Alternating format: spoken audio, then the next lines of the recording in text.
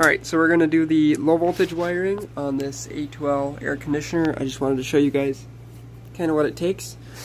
Hopefully you do not have this situation where you have 3 pairs of red and white, because that's always really fussy to deal with. Thankfully it looks like they just didn't have enough wire to get the 5 wire to here, so we're just going to make sure that these are hooked up to where they should be. Okay, and then this one goes to the air conditioner, so we can actually just disconnect these. And we're going to be moving the thermostat wires from here up to the new controller. So these are no longer going to feed down into the furnace, but are instead going to hook up on this right here. You can see they give us a C, R, W1, W2, Y1, Y2, and then we have this plug, which comes from that little sensor inside of the coil. Here's what that sensor looks like mounted in the coil, and it is just detecting for any flammable gas, which this will be plugged in right here. There we go. So that's that plugged in, and then we'll grab the harness and plug that in here, and we're just going to land the thermostat wires onto this terminal block. So here's that jumper wire that they provide, so this plugs into the board, and then these actually land on the equipment board, which is right down there.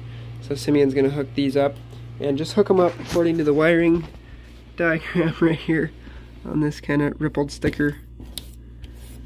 You'll have this a2L output wire.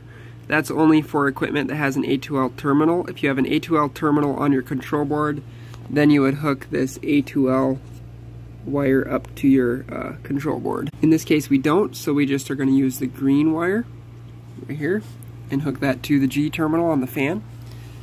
And then there's a couple of dip switches right here on the bottom of the board.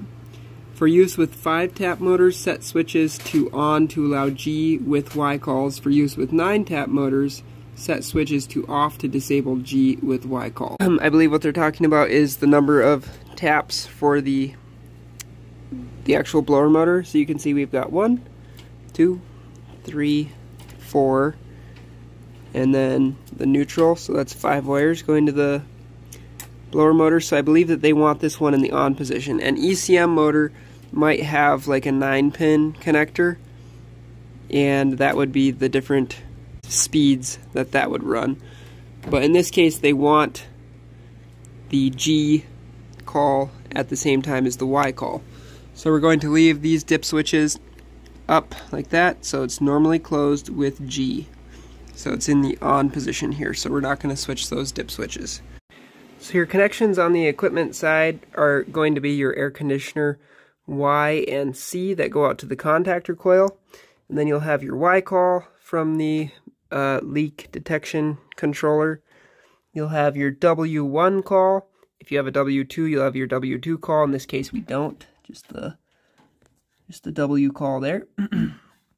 And then of course your R, which powers the controller and sends power up to the thermostat through the controller.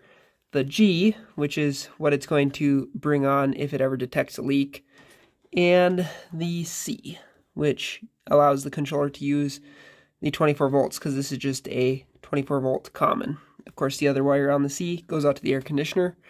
Then we have extra wires here because this is kind of the simplest control board that you could probably hook up to. This purple is the humidifier wire, which we're not using. This one is the a2L wire, which only is used on boards that have an a2L terminal. This one is the second stage cooling wire, so we're not using that. I think this brown one is the second stage heating wire, and this orange one is the reversing valve, so if you had a heat pump you would hook this up. If you had second stage heating you would hook the brown up. If you had second stage cooling you'd hook the Y up.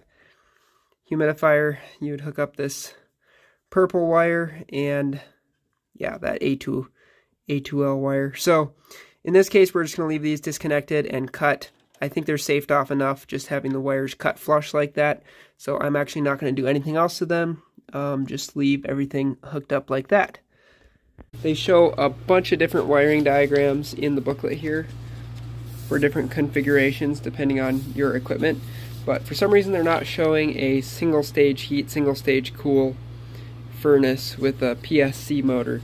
Everything that they're showing here is like an ECM multi-stage gas furnace, although they did mention a 5-tap blower motor, and we do have our dip switches in the correct position for that.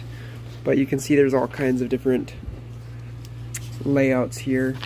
So presumably you'll have access to your booklet, so you'll just want to double check some of that stuff before you actually hook everything up. But I think that we've got it hooked up properly and we should be good to actually start the system. So it actually came with the jumper between the test and common. Now we've got it between the common and normally closed terminals on there. But it kind of confused us because it seemed like the system was not going to operate as if it had a refrigerant leak already, but I don't think it does. So Simeon went to cycle it to cool. We'll see if we get a call here and go from there.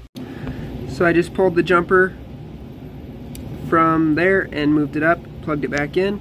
I heard the air conditioner shut off. You can hear the refrigerant still flowing through the line a little bit. So the sensor is working as it should. Now we'll want to move it back. I don't know if there's a delay built into the controller or if it just starts the air conditioner again right away. I'm guessing there's some kind of a delay. We're gonna also test it in heat mode. Okay, sounds like it started the air conditioner again. So there just must be a couple minute delay. Alright, so we just turned it on in heating mode now. See, the burners have lit. In a moment here the blower will come on, but same thing, if we pull that test pin and move it down, it shuts everything down and it just runs the fan. Alright, so we're going to go ahead and remove this, move it to the test pin. So it should shut the heat off, which it did, and it should just leave the fan on. So we're good. It is indeed operating as it should. So they're really not too bad to install. I just don't like that we're increasing the complexity of our equipment in addition to now having a flammable asphyxiant gas in our homes. It just doesn't seem like the best idea, but the government, in all their mighty wisdom, is mandating that this is what we have to do. So the system actually did have a really short line set, so we didn't add any refrigerant to it. You can see it only has 2 pounds 12 ounces, so they have reduced the amount of refrigerant that's in these things by quite a bit. Simeon got the insulation put on there. I think it looks pretty good. So that's it for this one. Any final words? Nope. Alright. That's it. Thanks for watching. Talk to you guys later.